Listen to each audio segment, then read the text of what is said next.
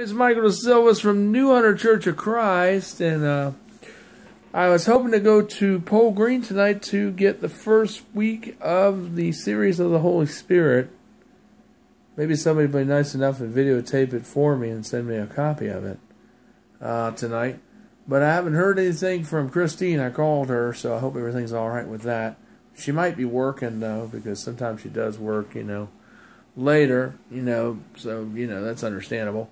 But anyway, just pray that I'll be able to teach there at Pole Green, doing a series on Jacob, and hopefully doors will open up for that, so the church can grow and that the work can be further enhanced there, and that we can have some new ideas and new curriculum along with the old, can mix up with the old and the new, and everybody can live in harmony and be able to work together, because that's why I came over there to help out, That's the reason why I came there, is to help yelling the church out, to give back a little bit. But, I hope that they understand it, because I do want to help out in that regard. And that's really the whole truth of the whole thing, is just to give back. I mean, I've heard people when I first start coming over there saying I was going there to take money. And some people thought I was having a midlife crisis and I was just coming back just one last time to do something. I mean, I thought that was crazy. And, people are going to say stuff, but, that's just people.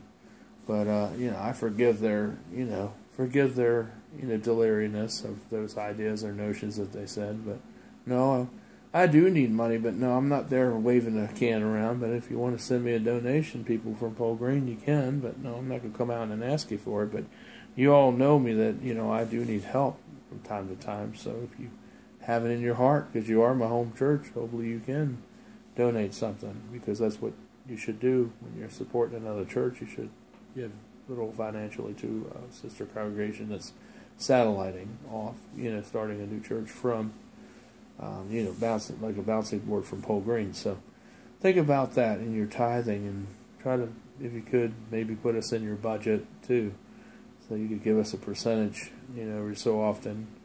And that will definitely help the ministry here at New Hunter and help us with our online ministry too as well. We have 20 subscribers. We lost one subscriber, but I don't know who it was because it doesn't tell me. Sometimes it does, but most of them it doesn't. So, but I'm not worried, because they may not like my style, but the show must go on, because I know a lot of more people do like my style, and they like my humors than those who don't. So I'm not going to worry about it or let it spoil my parade, because I'm going to still keep doing the work for the Lord Jesus Christ, and be fighting for the truth and telling the truth like it really is, and do it in the light of God's Word. And that's what we're all out here trying to do on the payment front.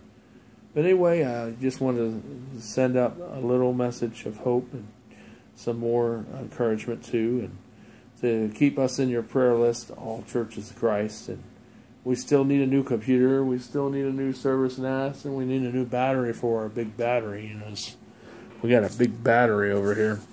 This big box down here, see the digital thing right there? We need a new battery for that, and that's going to probably run me about $450 for a new battery for that.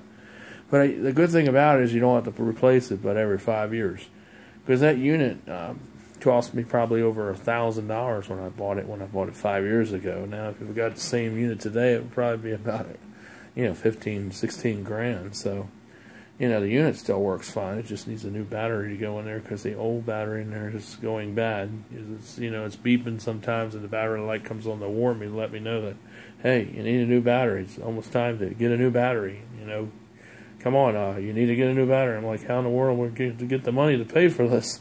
So hoping that churches will help. And we do IT work too. We're a full-fledged IT business, as Silvas Media, licensed and insured, and I have certifications, and that's a license, and I have plenty of years of experience. I've been working with computers since the 90s, so I know how to work with all types of different devices, whether they're computers, whether they're cell phones or tablets, or any type of computer device, or even video game systems too. I know a lot about all that stuff, so bring it on over here, even if it's got a virus on it. Don't throw it away like Wayne did from Pole Green. He had a virus on his computer and he threw it away.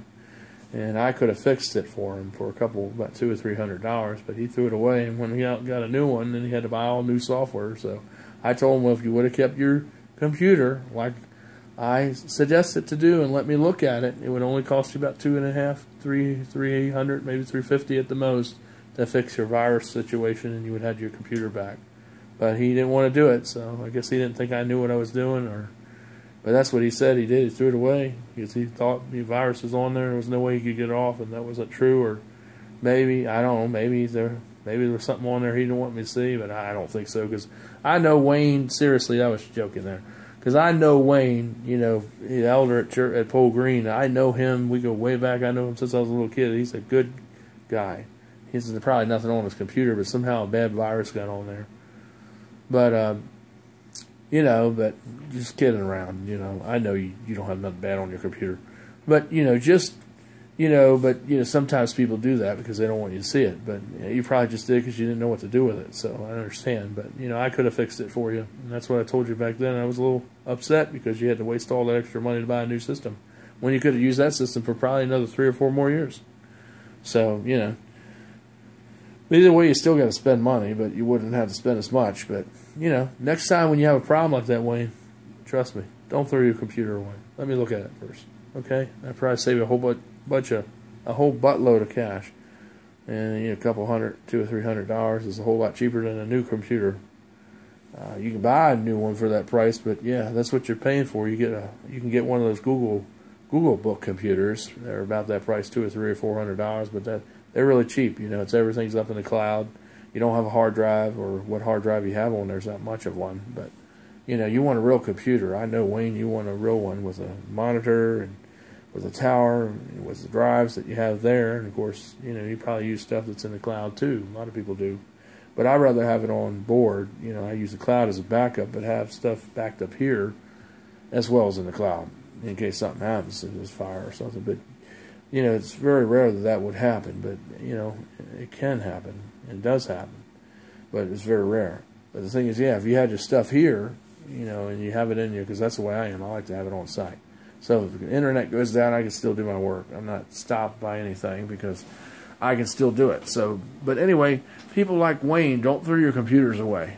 Don't waste a lot of money. He made a mistake when he did that, and he probably kicked himself in the rear end for doing that. Yeah, he got a new computer, but then he had to buy all new software on top of that, because a lot of software, because he was telling me that a lot of stuff didn't work, and it was really stressful for him. He said he wished he would have listened to me later on, and let me take a crack at it, and save. It probably would have saved him a lot of money, because he got a new computer out of it, had Windows 7 on it, but it ended up costing him a lot more money because a lot of the stuff that he had on the older computer didn't work, wasn't compatible. So, well, that's usually what happens. So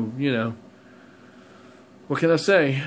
But you learn as you grow. That's what I've always tell. So anyway, don't be like Wayne. Listen to someone who knows a lot more about it and who does this every day. Believe me, it'll save you a lot more money in the long run if you do that. It's words of wisdom to live by, folks. And of course, hopefully tonight I'll hear from Christine here in a few minutes. But anyway, I love you all. Shalom. We'll have a message tomorrow night dealing with talking to your kids, chapter 11. Yeah, lesson 12, because it was lesson 11. I'm looking right at it from last week. So we'll do lesson 12, chapter 11 from the book. And, I'm looking forward to it. So please be attentive. If you can come here and you can sit here and on the couch, or we got a couple folding chairs. If you want to donate some chairs, we have 2 folding chairs, and then we have the couch. So we have 4 people we can sit near. And if there's more people that come than that, then please bring a folding chair, and maybe you can donate it. I mean, you can leave it here, or you can take it with you. You can bring it. And somebody wants to bring some refreshments and all, because I'm providing the message and I'm providing the place. So someone could bring the refreshments. Oh, and I can provide the soda too, because I got a lot of soda. So I'll give you all some soda if you come. Some soda pop or some tea, because I got tea or soda. And I'll pour you a nice cold glass of either or. So if that's what you want. And I also have filtered water too.